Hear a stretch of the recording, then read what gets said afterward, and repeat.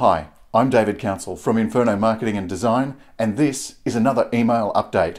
Now in a moment, we're going to talk selling at Christmas. But before we do that, a quick reminder, if you know someone who could use some help with their advertising and marketing, then please put them in touch with us or us in touch with them. And at this time of year, everyone's trying to reach as many customers as they possibly can. So some people will be too busy to talk to us. We understand that. But if you do know someone, please let them know about us or let us know about them so that we can help them out. And just for doing that, we'd like to send you a bottle of wine to say thank you. Might be a nice thing to enjoy with the family on Christmas Day. All right, speaking of Christmas, let's talk about selling at Christmas. Now, did you know that at Christmas time, Australians will spend $8.5 billion? It sounds like something out of Austin Powers. $8.5 billion. Yeah, it's a lot of money. And in fact, $1 billion of that will be money that's spent on gifts that people don't actually want. Seems a bit of a waste, really. Now, how do you find your share of the market when it comes to selling some stuff at Christmas and getting a share of that $8.5 billion? For example, some of the things that people will buy. Now, obviously there's males and females that we're talking about here. When you add these figures up, they're not going to add to 100% because I'm combining men and women. 57% will purchase clothing. 53% will purchase toys. 41% will purchase books. Obviously, some people are purchasing more than one thing as well. 39% of people will purchase jewellery. 22% will purchase kitchen items. Oh, gee, I don't know how happy my wife would be if I purchased a kitchen item for Christmas. Perhaps one to avoid, fellas.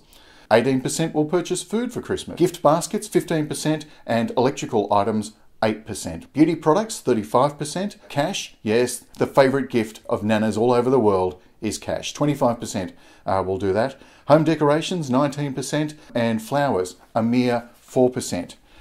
But when do people buy presents as opposed to when do people look at presents? These are very important things when it comes to marketing your business at Christmas time. Let's look at the buying figures first.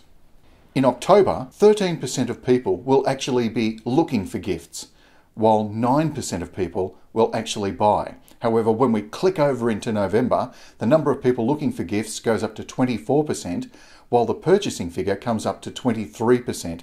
So lots of people are making purchases in November.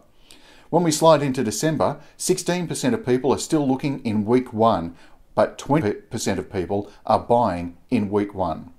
In week 2 of December, 6% of people are looking, but 11% of people are actually buying.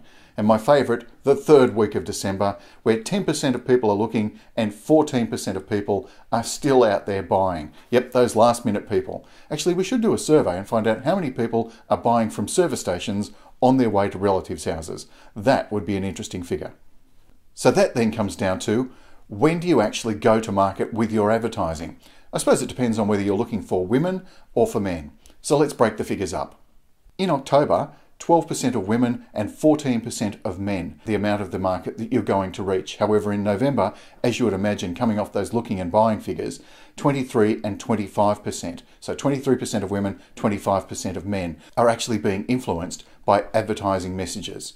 When we slide into December, it's 18% of women and 14% of men in the first week. And in week 2, 8% of women and 4% of men. So a big drop off in men in that second week. And in fact, men only increased to 6% in the third week, while women are at 15%.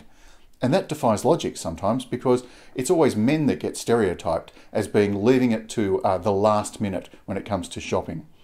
However, when it comes to purchasing gifts, we'll look at that last week in December, 21% of women are still purchasing gifts in that third week of December. There is no doubt when it comes to advertising, it's the last couple of weeks of October, all of November, and the first 2 weeks of December are the weeks that you need to be focusing your big advertising spend to try and reach your customer group. If you've got questions about how to advertise to your customers when it comes to Christmas marketing, I'd love to have a chat to you about it, maybe give you some free advice, help you on your way. So give me a call at Inferno Marketing and Design. Our number is 03 62344 588. I'm David Council. This has been another email update. I look forward to talking to you again soon.